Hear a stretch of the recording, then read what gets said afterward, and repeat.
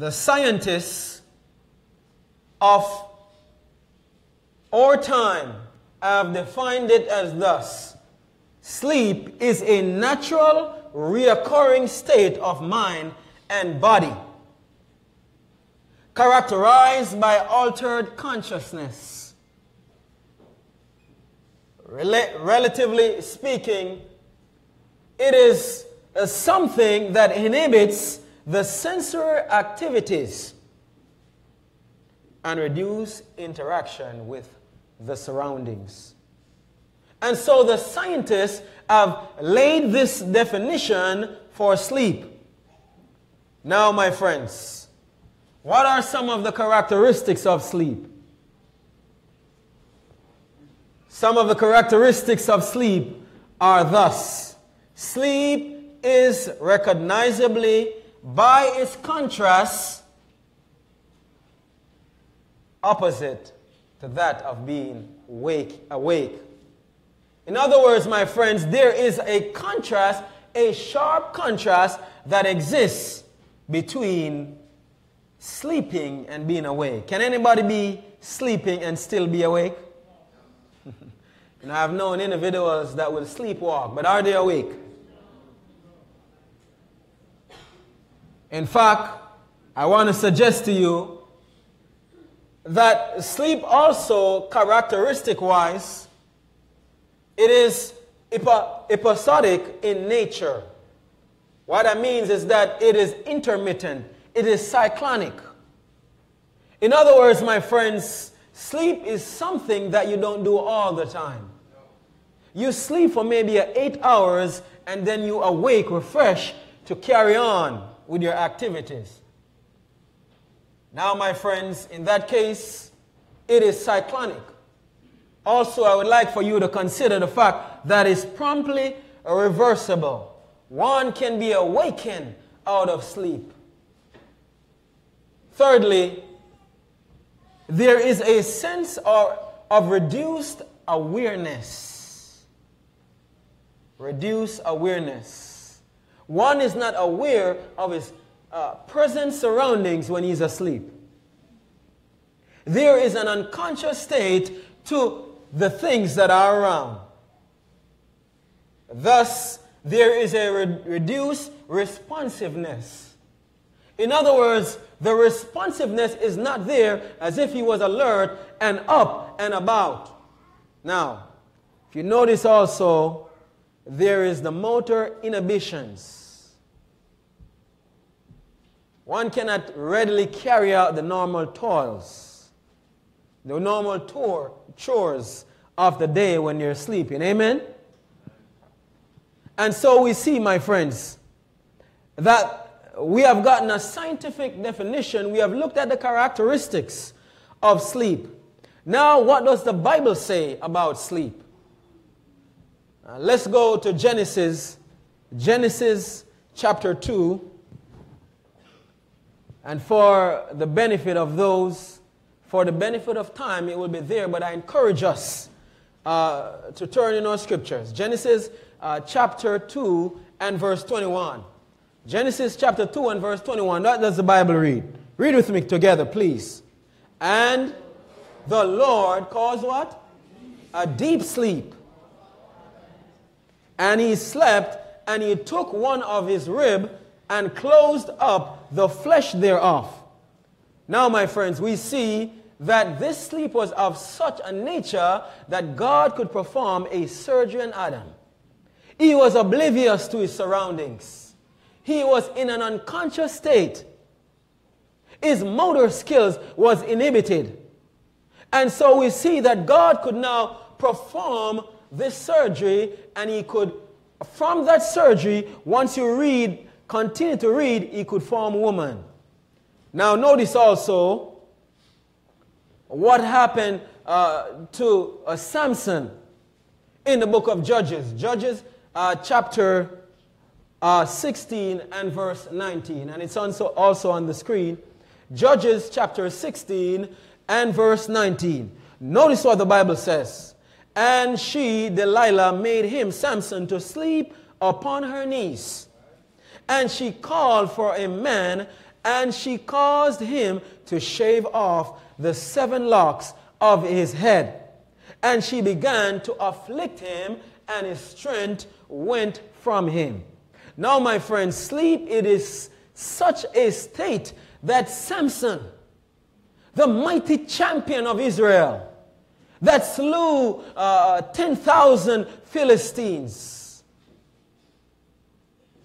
that was able to overcome the army of the host of the Philistine with his strength that God had given him, was now afflicted by Delilah. And the Bible says that his strength went from him, all because he fell asleep. In fact, we see that sleep is such a state that Jesus himself considers it or likens it unto death. Notice what the Bible says in John chapter 11. John, the 11th chapter, verse 11 through 13. Please let us read together. It says, "These things saith he. After that he saith unto them, Our friend Lazarus," what? "Sleepeth. But I go that I may" what? "Awaken him out of sleep." But notice what he says now, friends. Notice, it is interesting that Jesus said that he was sleeping. Notice what the disciples said. It says, "Then saith his disciples, Lord, if he sleepeth, he shall" what? "Do well." Why? Because they knew that he was dead. Now notice what Jesus says. "Howbeit, Jesus spake of his" what? "Death. But they thought that he had spoken of taking" what? "Sleep of rest." And so, my friends, Jesus likens this state unto death. Now follow with me, my friends, as we are considering this topic of the nature of sleep. And notice what the patriarch Job says. The patriarch Job likened it unto death. Also, he says, Job chapter 14, verse 12, "So man lie down and riseth not till" the what? "The heavens be no more. They shall not awake nor be raised out of their sleep." He's talking about death, my friends. And so sleep is something for us to consider carefully. For Jesus said, "Sleepest thou?" Are we sleeping today? You know, my friends, sleep is really like that.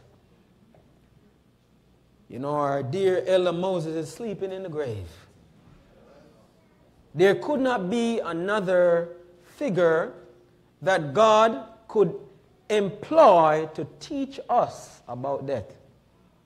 You know, my friends, we need not fear death, because death is but a sleep for those that love the Lord. Amen. And so we are told in the book of Revelation, "Blessed are the dead which die in the Lord. Henceforth, saith the Spirit, that they may" what? "Rest from their, and their works do follow them." Oh, my friends, it is interesting for us in this time to live for the Lord. Why? For if we live for the Lord, God forbid, if we should not see him coming without death, we will die in the Lord, we will be raised again at the second coming of Jesus. Oh no, friends, I wait for that day. Many loved ones have died in the Lord. And I'm telling you, my friends, they will awake to that voice, the voice of the archangel. They will wake, my friends, from that sleep. And so we see that sleep is likened unto death. Now, the Bible says something about sleep also. The wise man Solomon in the book of Ecclesiastes. He says in the book of Ecclesiastes, chapter 5 and verse 12. Notice what the Bible says about sleep. It says what? The sleep what?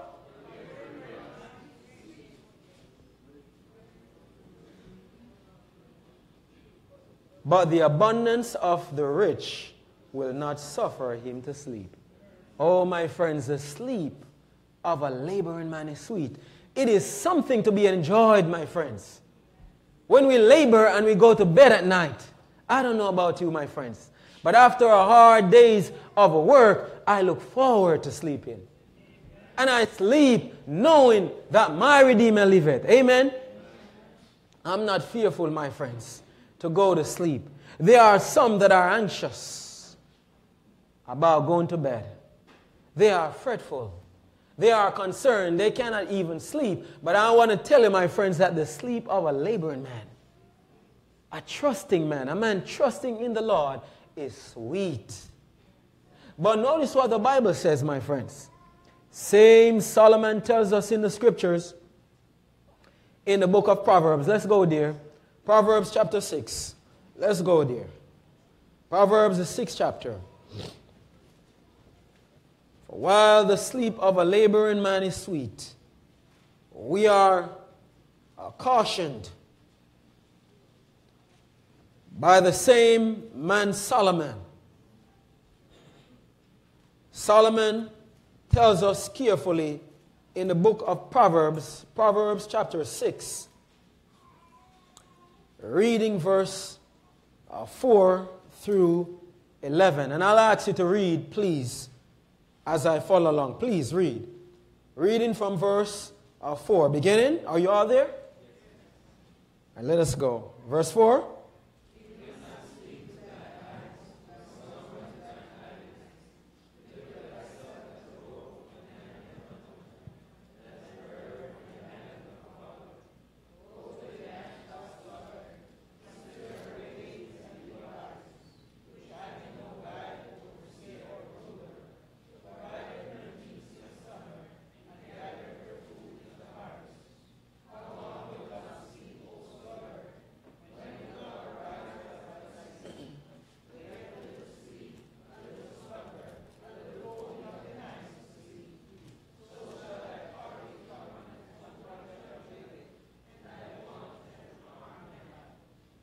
Amen. So shall thy poverty come. And so we see that the sluggard here reminds us, and it shows us that there is a time for everything under the sun. You see, sleep can be a blessing, but it is inappropriate to sleep in certain instances. In fact, notice what it says also in Proverbs 20, verse 13, love not sleep, lest thou come to poverty. Open thine eyes, and thou shalt be satisfied with what? Bread or food. Where do we get the food from? Question. Work. Now, if we look in the beginning, God gave man what? The garden. And he said, by the what? Sweat of your brow shall you what? You shall eat bread. And so we realize the reason why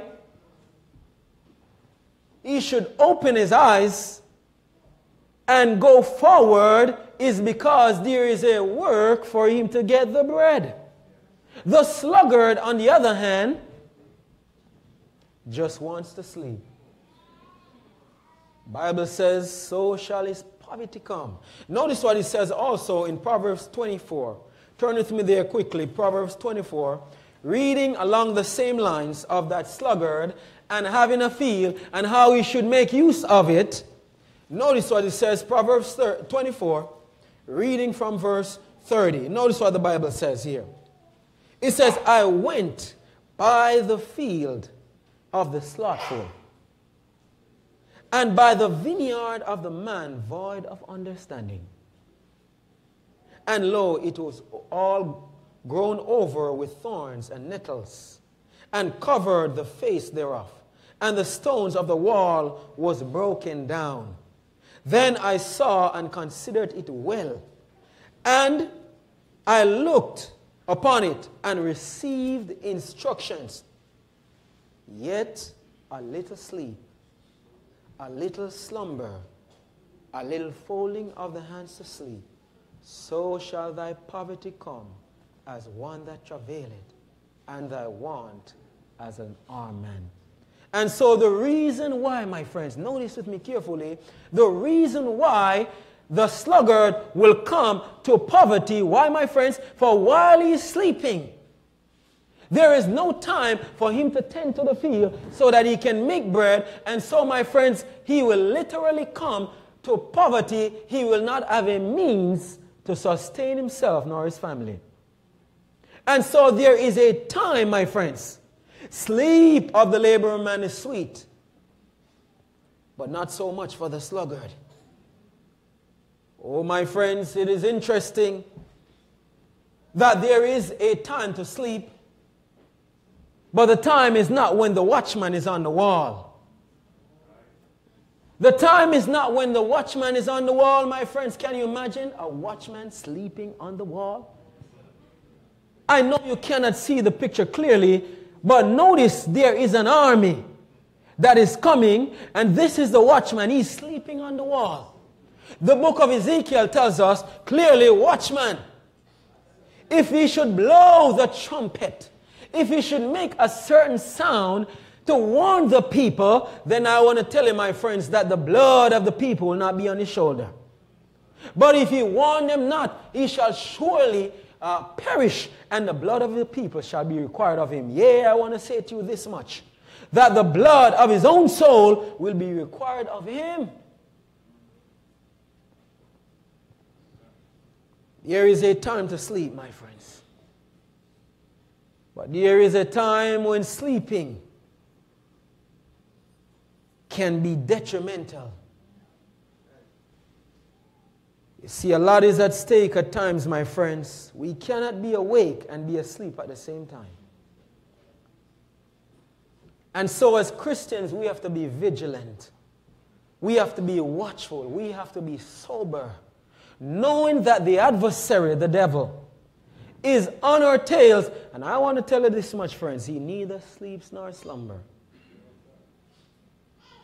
And so can you imagine when the disciples were there? Jesus, in a moment of anguish, in a critical moment of earth's history, when the destiny of souls were hanging in the balance, when Jesus was about to pour out his soul, and he came looking for some encouragement. He came to prayer night meeting, and he found those that should be praying, not only for him, but for themselves, sleeping.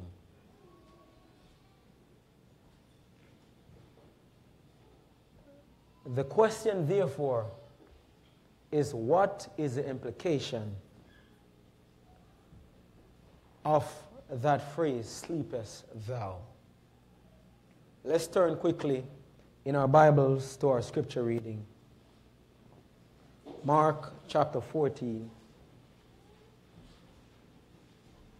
And let's see what we can gather from this passage of text.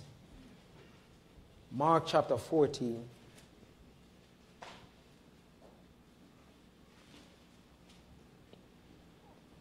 Mark the 14th chapter, reading from verse 32.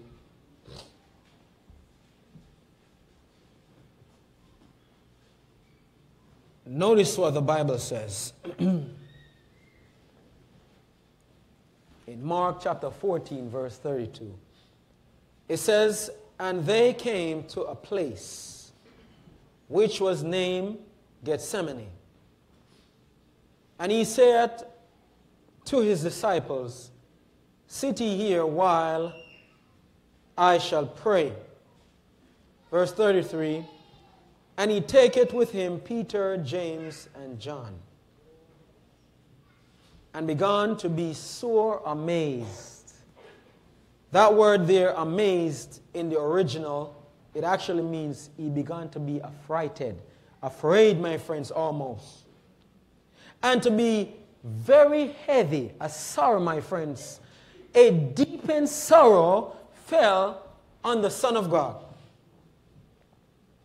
In fact, notice what he says in verse 34, because he states it. It says, and he said unto them, my soul is exceeding sorrowful unto death, tarry ye here and watch. That word watch means to stay awake. So Jesus told them, listen, my soul, can you imagine, please, with me for a moment? You are the disciples. You are there with the Master. You know that this is the one that you look for, the Messiah, the one upon whom the center of the Jewish economy was builded upon. He was here. He was the Master, my friends.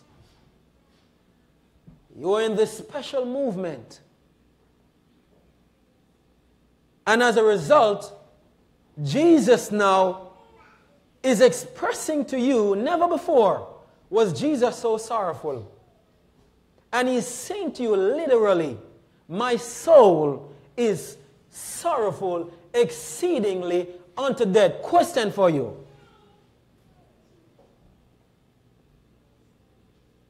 If you were in that situation, would you sleep in a moment like that?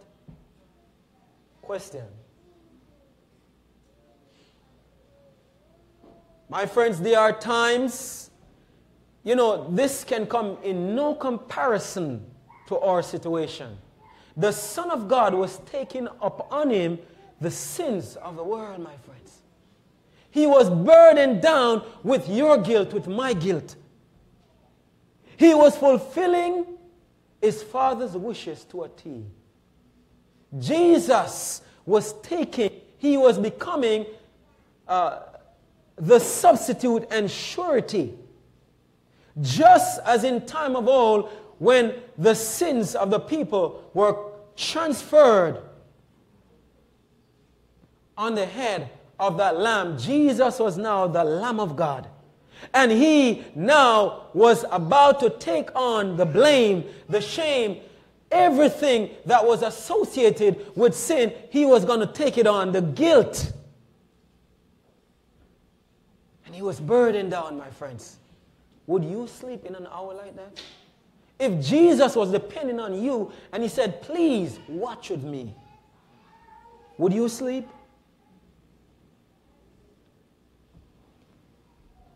In fact, Jesus went further. Verse 35, he says, and he went forward a little and fell on the ground and prayed that if it were possible, the hour might pass from him. My friends, it was so burdensome on Jesus that even though he was willing, he was seeking a way, my friends. The human frailty of Jesus was under a supernatural pressure. And I want to tell you, the sinner will feel that, my friends, if he does not come to a dependent, saving relationship. May Jesus is all. In fact, if you notice what he says also, he prayed now, my friends, and he said, Abba, Father, all things are possible unto thee. Take away this cup from me, nevertheless, not what I will, but as thou wilt. And so can you imagine Jesus praying this prayer? His disciples not far from him. Do you think, I want to ask you a question. First, I asked you whether or not you would sleep. And the reason why I asked you is because I want to ask you whether or not the disciples were planning on sleeping when Jesus asked them that, when Jesus expressed to them the condition that he was facing. Now, the second question I want to ask you is, do you think they heard his prayers? Notice, my friends, he was just a little way from them, and he was praying. I can assure you, my friends, it was never their intent to sleep. In fact, if Jesus was depending on any of us here, it would never be our intent to sleep. Oh, my friends, they heard those groanings. Desire of Ages tells us that when they heard those groanings, they the first response was them to run to Jesus. But he had said, tarry here. They had been grievously concerned with what was taking place with their master. In fact, we are told in the book Desire of Ages, under the chapter Gethsemane, that just before getting to the garden, twice Jesus would have fallen to the ground. And they had to support him, my friends. They were actually relieved when he got to the place of rest, where he could now pray. We are told that he often went there to that garden to pray, but never before was he so heavy. Never before such a sorrow was placed upon him. It was never their intent to sleep. They heard his cry, my friends. And as a result, Jesus prayed. And after he prayed, we are told here, verse 37, and he cometh and find them sleeping. And said unto Peter, Simon, sleepest thou? Couldest not thou watch one, not even an hour, my friends? They could not even keep up an hour, my friends. Now Jesus says something. Watch ye and pray, lest ye enter into temptation. The spirit truly is ready, but the flesh is weak. What is the implication of the text? Was it that they had planned to sleep? No. The implication as Jesus came to them and said, Sleepest thou? The implication is that there was a spiritual battle going on. Notice what Jesus says in verse 38. It sheds clear light on the subject. He says, watch ye and pray, lest ye enter into temptation. And so really and truly, Jesus knew that his disciples, he was about to die. And his disciples now would have to stand on their faith. And he wanted them, my friends, to be in a place, he wanted to be comforted by the fact to know that they were not only praying for him, but they were praying for themselves. But Jesus gave them divine prescription. He said, watch ye and pray. Be awake and pray. And so no wonder, my friends, Satan does not want us to pray. The only reason why they found themselves sleeping is because they weren't praying. Now, when we are talking about temptation, Jesus, we know that God does not tempt man. We find that in the book of James, right? Amen? But Satan will surely tempt us. And so there was something going on behind the scenes. The implication that there was something behind the scenes that Jesus was preparing them for. He saw what would take place. He knew, my friends, that this event that was supposed to take place, him being taken to the cross to die for their sins, it would shake their world. And they would have to be in a position where their faith is looking unto God and depending upon him totally. And so we read in the book Desire of Ages what really took place. Desire of Ages, page 688, paragraph 1. Notice what the prophet says. Desire of Ages, page 688, paragraph 1. Raising with painful effort. Speaking of Jesus, he staggered to the place where he had left his companion. But he findeth them asleep. Had he found them praying, he would have been relieved. had they been seeking refuge in God. Notice this, my friends. Please notice this, please. That satanic agencies might not prevail over them. Do you get that, my friends? This was not just a physical sleep. Get what I'm saying, my friends? This was supernatural. In an hour when they would not have normally slept, just for 1 hour, my friends, they found themselves sleeping. In other words, the implication of the text is that it's not so much sleepest thou in terms of physical, but the disciples spiritually were sleeping. Now follow me, friends. Notice what the Spirit of prophecy says. It says, he would have been comforted by their steadfast faith. But they had not heeded the repeated warnings. Watch and pray. At first, they had been much troubled to see their master, usually so calm and dignified, wrestling with a sorrow that was beyond comprehension. They had prayed as they heard the strong cries of the sufferer. They did not intend to forsake their Lord, but they seemed what? Paralyzed by a stupor, which they might have shaken off if they had continued pleading with God. They did not realize the what? They did not realize the what? They did not realize the what? Necessity of what? Watchfulness and earnest prayer in order to withstand temptation. My friends, let me tell you something. Satan knows that if we are continuing in prayer, that he can never overcome us. Jesus gives the remedy, the secret to success. My friends, prayer to the Christian is the lifeblood.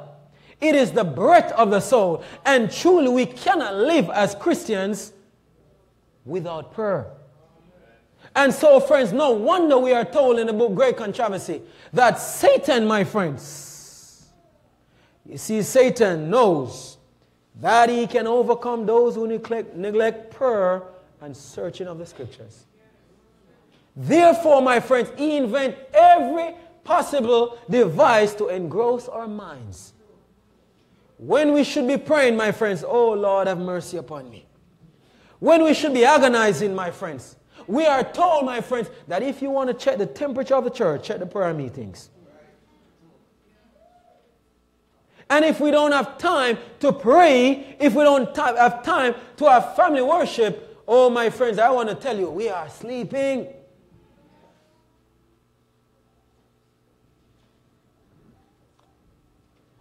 Notice what the prophet continues to say.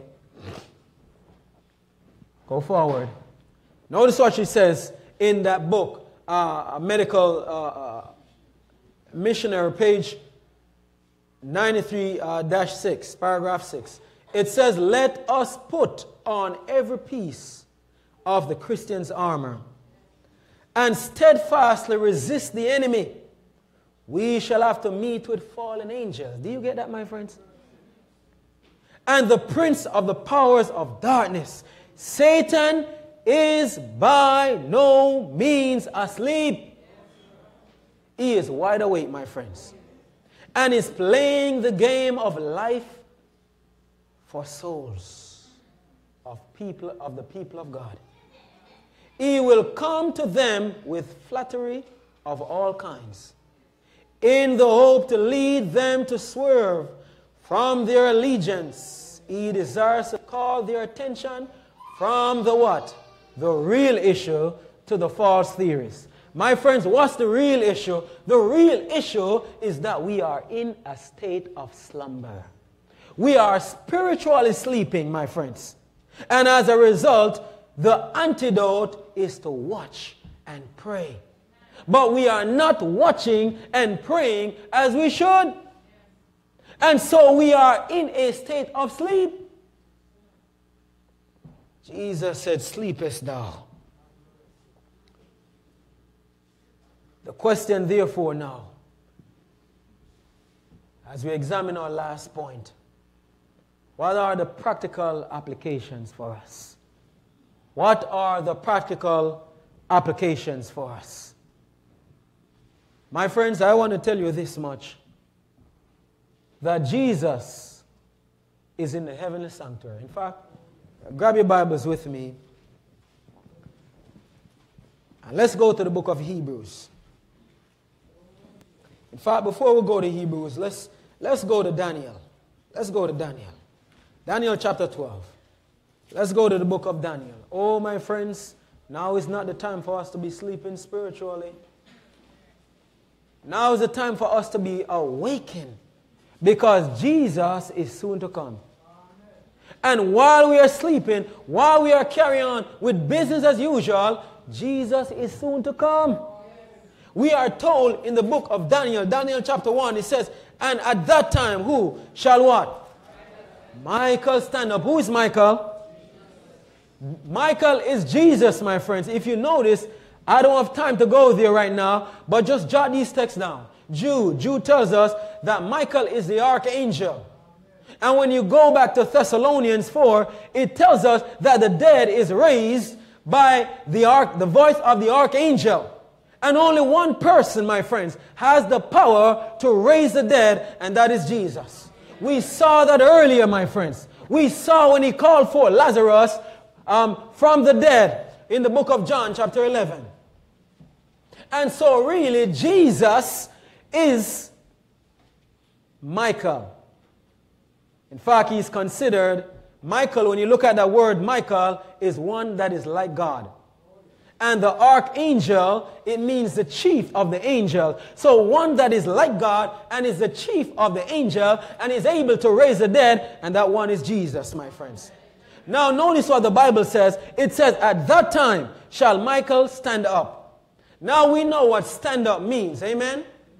We know that in the book of Daniel, when someone stands up, it means they are about to rule. Amen? So it means, therefore, that if he stands up, he was sitting down before. Amen? So turn with me quickly to the book of Hebrews. Go with me quickly. For when Michael stands up, something shall happen. There shall be a time of trouble such as never was since. Hebrews. Go with me quickly to the book of Hebrews. Hebrews chapter 12. In fact, you know what? Before we go to Hebrews chapter 12, let's go to Hebrews chapter 8. Let's see if Jesus, which is Michael, is in the heavenly sanctuary. Notice what it says, my friends. Oh, my friends, now is not the time to play with our salvation. Now we cannot be asleep at this moment. Oh, my friends, let me tell you something. You see, if never before, when that runner is on that track and he sees a finish line before him, now is not the time, my friends, to consider the pain, the fact that he is weary. All he has in focus is the finish line. Oh, my friends, let me tell you something. When someone is running a race, they cannot look to the side nor to the back. They have to keep their eyes focused, my friends. In fact, when we read it carefully, I know I told you to go to Hebrews 8, but when you go to Hebrews 12 and verse 2, it says, looking unto Jesus, the author and finisher of our faith, who for the joy that was set before him, he endured the cross, despised the shame, and is set down at the right hand of the throne of God. And so we see that Jesus is now sitting down at the right hand of the throne of God. But notice what Hebrews chapter 8 says, zeroing down on verse 1. Hebrews chapter 8 verse 1. It says, now of the things we have spoken, this is a psalm. We have such an high priest who is set on the right hand of the throne of the what? Of the majesty in heaven, my friends. This is not a sanctuary on earth. Though there was a sanctuary, it was pointing ultimately to the sanctuary above, where Jesus, being the Lamb of God and the intercessor, the high priest, would be eventually finishing his last phase of ministry. Oh, my friends, Jesus, when he died on Calvary's cross, went there not just to play games, my friends, not just to receive the adoration of the angels, though he was worthy, but he went there for you and for me. What did he went there to do as he was sitting? For we know the sitting position signifies something. For if when he stands, he comes to rule, meaning that he sees whatever he's doing, it means that when he's sitting, he's doing something. Now follow with me quickly. Same chapter. Let's go to verse 6. It says, but now he has obtained a more what? Excellent ministry. By how much also he is what? The mediator. So in other words, Jesus is the mediator of a better covenant. He is there and he is interceding for me and for you. But I want to tell you, Michael will not always stay there. We are told in the book of Daniel, we read it a while ago, Michael shall stand, my friends, at that time. What time? That's another subject for another time. Amen? But at that time, Michael shall stand up. We know, my friends, that time must be probation closing. Because if Jesus will cease his intercession, it means there's no more hope for the sinner. So now if Jesus is in the holy most holy place, interceding for me and for you, there is coming a time when he will stand. You know, Satan doesn't mind for us to sleep. You know why? He knows that if he can get us to continue to sleep, then time will progress because Michael will not always be there. We are told that at some given point he will stand and probation will close. In fact, I want to tell you this much. That's the reason why in the book of Acts, go with me quickly, book of Acts, chapter 7, Acts the 7th chapter. I hope you brought your Bibles, amen? Amen, amen. Acts chapter 7. And let's zero down quickly on verse 56. After Stephen had given them his final benediction, he had broken down the fact that throughout the ages it had pointed to Jesus being the Son of God, the one that would be crucified, the one that would pay the penalty, be the ransom on man's behalf. Afterwards, Stephen makes his proclamation. Let's read from verse 54. It says, when they heard these things, this is talking about the Jewish leaders and those that were present around Stephen. It says now, when they heard these things, they were cut to the heart. They gnashed their teeth on him. On him with their teeth. But he, being full of the Holy Ghost, looked up steadfast into the heaven. Where did he look? Into the heaven. And saw the glory of God and Jesus standing on the right hand of God. Notice, my friends, he saw Jesus what? Standing. And behold, saith, behold, and he's telling them now, I see the heaven open, and behold, the Son of Man standing on the right hand. And no wonder they rushed upon him and stoned him. You know why, my friends? Because it meant that their probation was closed. And we know, based on prophecy, we know, my friends, 70 weeks was given to the Jewish nation. Based on the book of Daniel chapter 9 and verse 24 onward, 70 weeks was given to them, and it culminated right on time. And so we see, my friends, that Michael stood up then, and he's going to stand up for another time. And when he stands, probation will be closed, not only for the Jews, but I want to tell you this much. It will be closed for the world. And I want to make a disclosure, my friends. I do believe while probation closed for them as a Jewish nation, still there is hope if they'll believe in Jesus Christ. They are not saved as a nation. In fact, they were never saved as a nation. I want to tell you that much. Because on the Day of Atonement, every man had to afflict his soul. And if there was a man found that did not afflict his soul, he was what? Cut off. That's individual. But they were no longer the favored people, and God had to raise up a people in the hour of judgment, an hour that Jesus is in the heavenly sanctuary and about to cease his work to give a special message. Oh, my friends, we are living in the last days. We are living in the seventh church, the last church. What more could Jesus have done that has not already been done? And he's warning us before that he's soon to stand. And so, my friends, I want to tell you this much, that while Jesus is in the most holy place, if we are praying and agonizing, didn't the Bible say that? Didn't it say that those that will be sealed, those that will stand the test of time, are those that are crying and sighing for the abominations? They are pleading, they are praying with God as never before, friends. They are having an experience like that of Jacob. Jacob was wrestling, and he would not until the angel blessed him. And I'm telling you, my friends, if we are going to make it, we are going to have to press.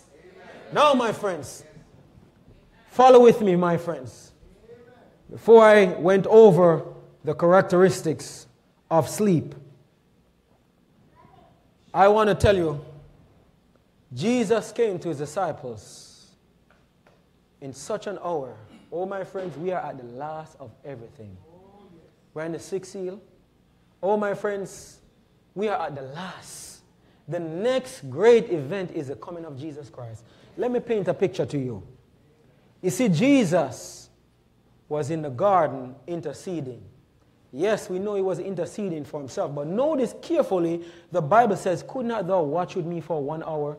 Do you think Jesus was just there praying repetitively and asking the Lord to let the cup be passed from him within that hour? No, my friends. Once he prayed, he was also praying for his disciples. That's why we find John 17. When you follow the chronology, they had left the supper and they had gone there, my friends.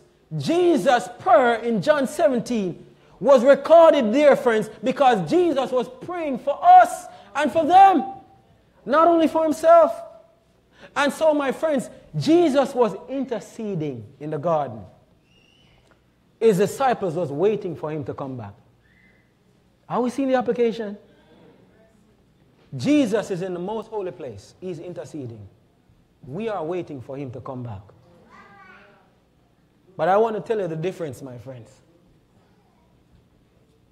If Jesus comes this time and finds us asleep, you know what will happen, my friends? He's not going to go to the cross for us. We will have to take our burden and our guilt and our shame and the sin which we did not want to let go. Oh, my friends, he will drown us, my friends. Jesus went through it for me and for you. Why? So that we don't have to go through it. But he's coming again, my friends. The Bible says that at that time, Michael will stand up. And shortly thereafter, my friends, he will come. And I'm telling you, my friends, woe be unto the man at that point that is without an intercession. He is going to pray, my friends, let the rocks fall on us. Oh, my friends, let me tell you this much. We are told that Adventists, amen, Adventists will have the greatest squeal. Why, friends? I'm going to tell you why. You know, some people say we do not know. You think Adventists won't know when the plagues are falling that it's too late? You think we won't know when there's an enforcement of a national Sunday law that it's too late? Oh, yes, we will know, my friends. But it will be too late for some of us. It will be too late, my friends. And so, my friends, Jesus is saying, sleepest thou. Remember, we saw the implication that the sleepest thou is a spiritual one. Because there are satanic agencies. It's not just me wrestling against one another want to sleep. There is a living devil and he's wrought. Because you know what, my friends? While we don't know that we have a short time, Satan knows that. He says, the Bible says, woe unto the inhabitants of the earth. Right, my friends? For the devil is come down, knowing that he hath but a short time. Now, my friends, let's make some quick application and let's wrap up. Notice, episodic.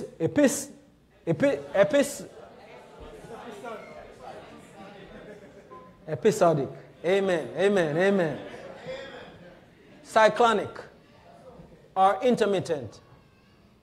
You want to know if you are really sleeping spiritually? Do you have a spasmodic, cyclonic, or intermittent relationship with Jesus Christ? Or you're just an Adventist or a Christian on Sabbath? But when you go in the week, nobody can tell that you're a Christian. The music that you listen is just like the world. The clothes you wear is just like the world. The way we behave is just like the world. The things we watch is just like the world. And let me tell you something, friends. Oh, Lord of mercy. Do you know that angels are bearing record, my friends? Be careful of what. You know, they have a song that young people sing. It says, watch your eyes, what you see. For there is a what? A Father looking down. And my friends, I'm telling you, he's looking down with tender love because his heart is grieved that his children is watching something that they should not be watching. Oh, my friends, if you want to know if you are sleeping, my friends, you have an intermittent relationship, you don't pray as you should. You can afford to come to prayer meeting, but you don't come. You can be here at power, but you don't come. You want to know if you're sleeping, my friends? It is an intermittent affair. My friends, you cannot be awake and sleep at the same time. I want to submit to you that everybody in this audience, within the Hear My Voice, and those that are watching, you find yourself in one category or the next. Is either you are awake spiritually or you are asleep spiritually. And so, if your relationship is spasmodic, if you're just one day Christian, as they say it, only when it fits the part, you're only willing to go when the crowd is there. When you have support, you have a lean-to religion. When others are there with you, you don't mind going hedge, ditch, and steeple just to get forward. When nobody is there in your quiet hour, how are you in your family circle? How do you treat each other? Is it a constant Christian experience or is it intermediate? You want to know if you're sleeping spiritually? There's a reduced awareness. A reduced awareness. You're not aware of the time in which you're living in. You're not aware that we are right on the brink that Michael's about to stand. Oh, my friends, you want to know whether or not you really are aware or not? You see, if you were aware, you wouldn't love the sin you do so much. Oh, my friends, we love sin more than we love the Savior. And I want to tell you, there is hope for such a one. Oh, I do believe. I don't want to come and tell you it's all doom and gloom. Jesus gave the remedy. He said, watch and pray. If we pray, my friend, I don't care what your temptation is. I don't care what your circumstance is. God can raise you up. He can allow you to live again. We are told that what the church needs the most is a revival and reformation. And this can only come through prayer.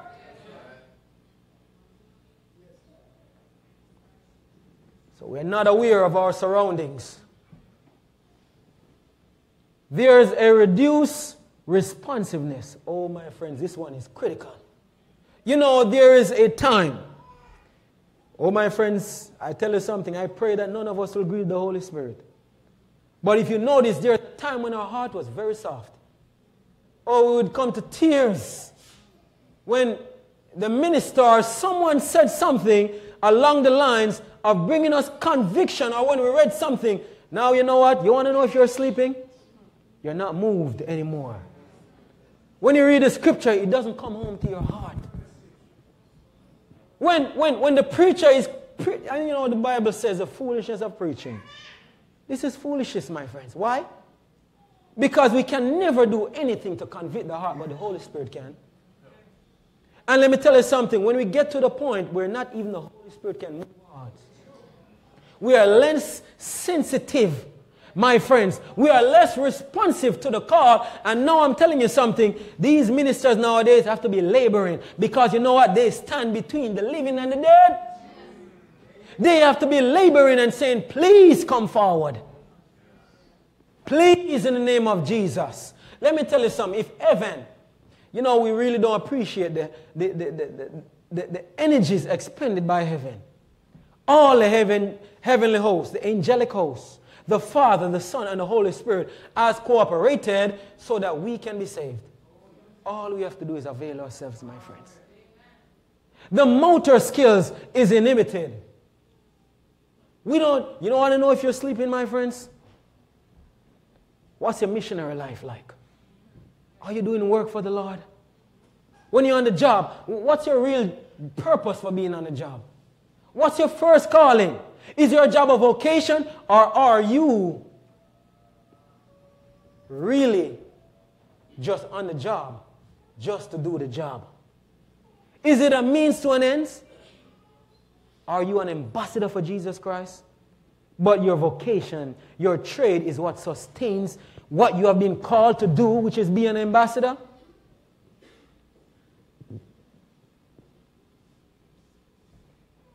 Oh, my friends, if you are spiritually sleeping, you cannot awaken others because you yourself needs to be awakened. And so you cannot tell others about the soon coming of Jesus Christ.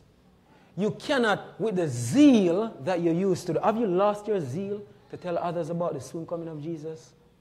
It may just be like the disciples of old that Jesus is saying, sleepest thou. But I want to close on this note. If you notice the last one on there, it says promptly reversible. Amen, church. I want to tell you that Jesus can do something special for you. He can awaken you, my friends. We are told that as many as he loves, he rebukes and chastens. Be zealous, therefore, and repent. Revelation 3:19. And so there is a work for us to do. And that work is a work of repentance. We need to repent, my friends. We need to organize with God as never before. Oh, my friends, Jesus is soon to come. And I want to tell you this much. That when he comes, I'm telling you, my friends, is either we are in a state of readiness or we are sleeping. It doesn't mean that anybody in this audience have to be asleep when Jesus comes. I'm telling you this much. Satan, the adversary of our souls, would seek to discourage us. He would allow us to look at our circumstance and say, I have gone too far. I admit that I have been sleeping. I don't have devotion anymore. I'm so busy. I don't have time to spend with Jesus, to pray. No time to come to prayer meeting. Lord, have mercy upon us, for we have all sinned.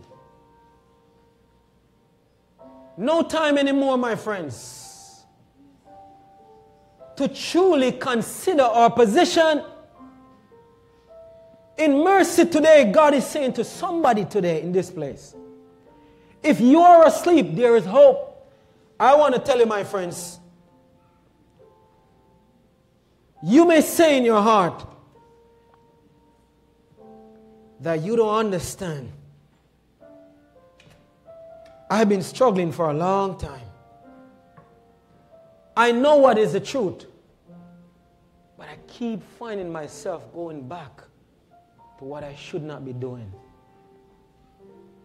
I want to tell you the truth, my friends. You are sleeping. You see, the person that is sleeping cannot recognize that they're sleeping in a state of sleep. But I'm here to tell you that you can live again. You can be revived again.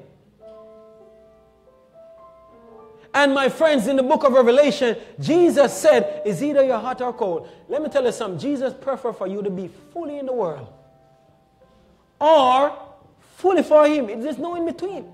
In between is dangerous. To be lukewarm bring relaxation, and relaxation can put us in a slumber. And Jesus said, listen to me, I cannot pray for you anymore. I have to spew your requests out of my mouth.